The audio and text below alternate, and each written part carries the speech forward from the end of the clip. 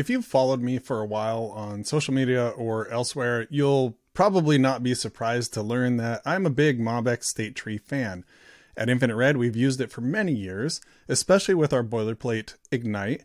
It has been a part of some of our biggest projects and has worked extremely well. In the latest State of React Native survey, I noticed that the interest in MobX-State-Tree was pretty low. A lot of people just were not interested in learning it. I understand that. I take a little bit of responsibility as part of the core team of MobX-State-Tree, not really differentiating it from other options out there. I also think that there's an impact of MobX itself, because a lot of people think MobX-State-Tree is like MobX, or they think they're the same thing. They're really two different things. And in fact, if you learn MobX-State-Tree, you don't really need to know MobX first. Even though it's built on top of MobX, it has its own paradigms and it has its own tools on top of MobX. I'm trying to spark some interest in MobX-State-Tree and at least give you a chance to make an intelligent decision when you do start your next project. Looking at all of the options, there's plenty of options out there. At least make the decision about whether you want to try MobX-State-Tree or not based on reality, rather than just a perception of, it's just like MobX, or it's something that's kind of been around for a while and why isn't it popular, and that sort of thing. I could talk about all the reasons you should use MobX-State-Tree, but I think it's best to just show you what it's like, and then you can decide for yourself. I do know that within Infinite Red, even though we've used MobX-State-Tree for something like 7 years now, it still remains the most popular option. When developers start a new project, they often still reach for MobX-State-Tree. And there's something to that. So we're going to be building a little roster here for my Rec League ice hockey team.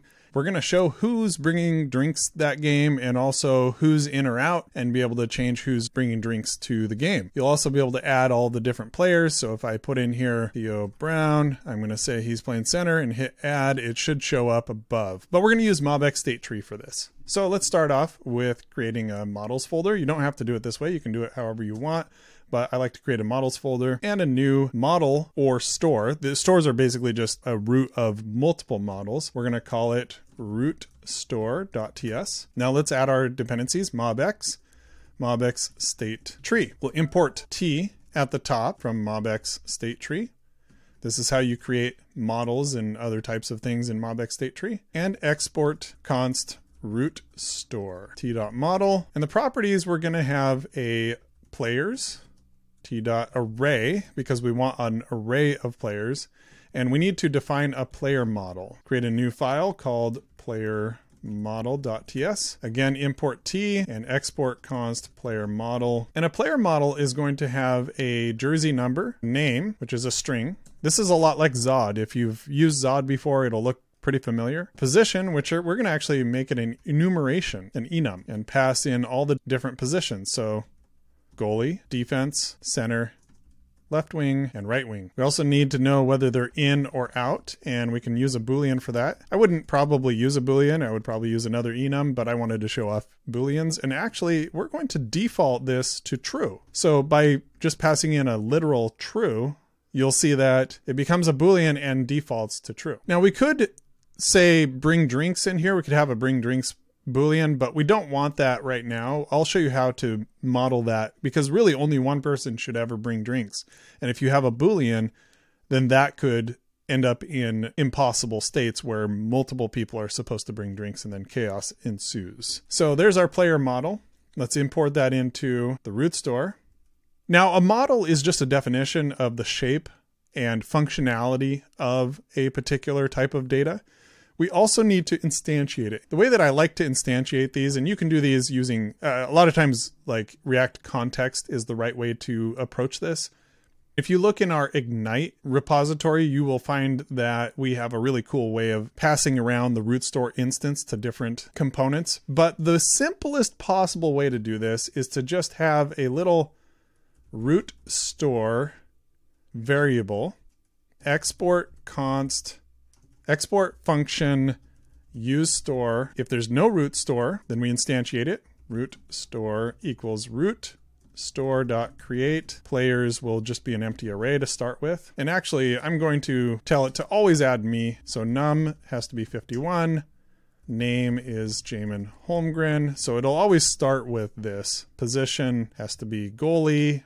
And am I in or out? I'm going to leave that to the default. Now, this is complaining that there's not a type. So how do we get the type out of the RootStore? There's actually a nice little utility, export type RootStore type equals instance, and we can import that from MobX-State-Tree, and you pass in the type of RootStore. And how you read this is an instance of type RootStore. So now we can just tell RootStore is RootStore type, and useStore then will return the RootStore. Okay, now useStore is ready for us to import into our components. If we go to our app here, we are just rendering the roster, and I could pass in the RootStore here, but when I'm using components like this, I actually like to import the data right here. Okay, so let's start off with that. Const RootStore equals useStore. We'll import that from the model RootStore there, and RootStore will come in. And instead of just hard coding in the first value, let's wrap that in a map. So rootstore.players.map, and we'll get a player. And then we need to use the player model here. So we'll go player.num, we'll go player.name, player.position, and then whether they're in or out. And right here we could say player.in and it would be true or false, but that's not exactly what we're looking for here. And you do see Jamin Holmgren, and this is working. If I refresh, it will show up. But what we want is a string here of whether they're in or out. So I'll say in or out as this. And let's go back to the player model. There's a really cool thing called a view. So think of a view as like a computed property or something along those lines that you've used before. It's taking the data that's already there and then transforming it in some way. So let's add a view. We're going to get the player as part of this definition. So we have our in or out getter here, and we just need to return player.in, in or out.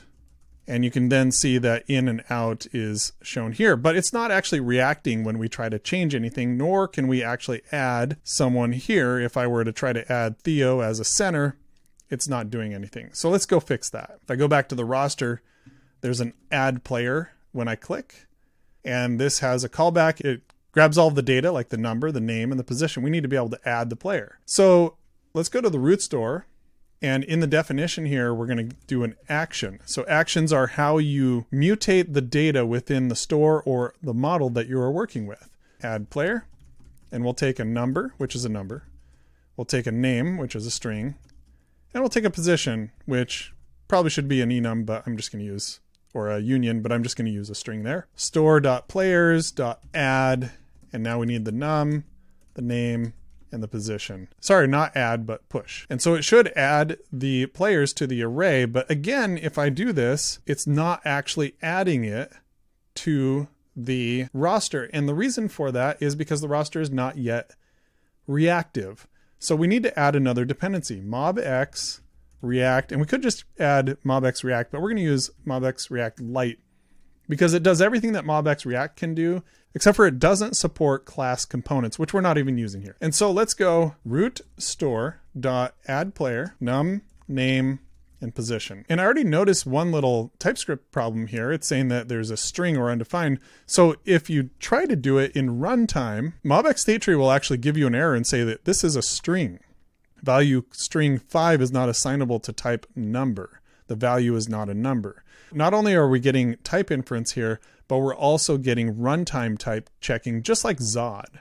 I need to go ahead and parse int here. That satisfies that. It's also complaining that this could be undefined. I'm just going to solve it the simple way by saying, I know these are going to have values. And then once I have the add player, I need to also make roster observable. So we already added mobx-react Lite.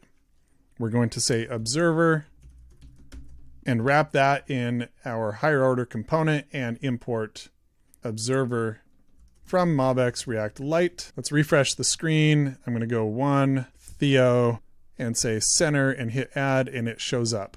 There we go. Now let's do another thing. Let's make it so that you can go in or out for a particular game. You'll notice that the class name shows in and the in or out method is there, but we need an on click. And when you click on click, let's toggle in out. So let's go ahead and make that action as well. Go to the player model and In addition to the views, we have an actions block. We're going to have a toggle in or out action. Player.in equals not player.in. That's all we have to do. It's mutable, right?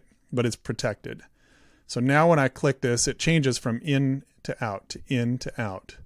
No problem. Very cool. But we need this class to also change. So if I go back to the roster, it says in right there, but I want the class name to be rendered. Player.in class is what we're going to call it. Let's add another view.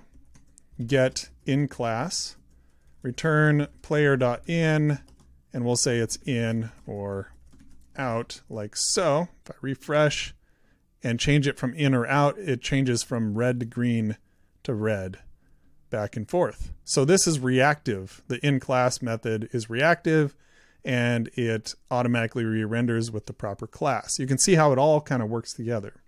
But we're not showing who's supposed to be bringing drinks. And this brings up a really cool part of MobX-State-Tree where you can have references to other models. So drinks player is going to be a reference to a player model, but it could potentially be undefined. So we're going to say t.maybe. It's sort of like putting a question mark in TypeScript after this, but we can't do that because it's JavaScript, obviously. So if there's a drinks player, then it needs to show up. So if I go back to the app.tsx, you can see drinks has nothing there. Let's go RootStore, and we do need to bring it in.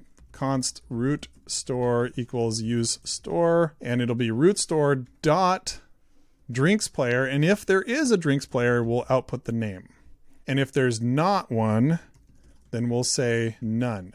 And we also need to make this an observer as well, because it needs to watch that drinks player. Let's import that. And then back in the roster, we need to add another onClick. So it needs to be RootStore.setDrinks, and we'll just pass in the player directly into this setDrinks action. Go back to the RootStore, let's add it. Set drinks, and we're going to get a player. Again, remember instance, type of player model. That's how we say this is an instance. And then we just say store.drinksPlayer equals player. In order for this to work, we actually need to change this number to an identifier number. That means that this will now be sort of the ID. It's like in a database design. You need to have an ID for a particular entry. We're just going to use the player's number. Of course, two players could have the same number conceivably in your system, and you'd want to use something a little bit better than their jersey number, but that's what we'll use right here. So it's all networked together. You have the player, it's got a number, name, position, and whether they're in or out. The RootStore can refer to potentially a player as the player who's bringing the drinks. And if I click bring drinks, it now shows my name up there. And if I change this and I go ahead and say Theo is now going to be there as a center, and I hit add and I say bring drinks, now Theo's the one bringing drinks, and I can kind of click back and forth. Now Theo's out, so I'm going to click bring drinks, it's now me. It all kind of is reactive and works together that way. So you can kind of see how you can build on your stores, your different models and instances. You can add views, you can add actions. There's even things like asynchronous actions and what are called flows, which are really kind of complex. It's almost like Redux sagas, but done in a way that doesn't suck. And render it all out and have it re-render only when the things that are being accessed, such as their names, numbers, positions, etc., that's the only time they re-render. And I've done other videos, not on this channel, but on my Twitter, which show how targeted these re-renders are, and it makes it very performant. I realize that's kind of a whirlwind tour of MobX-State-Tree, and I jammed a bunch of concepts in a very short amount of time. Here's the thing. MobX-State-Tree is for grown-ups. It's for developers who want to build serious apps, who need all of these features. And you're going to need all these features if you're building something serious. You're going to need the ability to do async actions. You need the ability to do computed views or derived data. You need the reactivity of being able to re-render only the properties and the components that are actually being accessed and used to render your views. And MobX-State-Tree has all of this stuff built in. It's very rare that you're having to reach for other tools in order to re-render when state changes. What we found is that you can build very complex state across an entire app and maintain the developer experience as well as the user experience that you're looking for. Now, there are some downsides to MobX-State-Tree, and I could talk about those in a future video. Of course, hit that like button and hit subscribe. I really appreciate it. I know I don't put out a lot of videos these days because I'm unfortunately kind of busy at work, and this isn't my day job. In fact, I'm ignoring a bunch of email right now to put this out. Don't tell anybody. But I really appreciate you watching the channel. Please do write in the comments if you have any questions about MobX. Really appreciate it. See you all next time.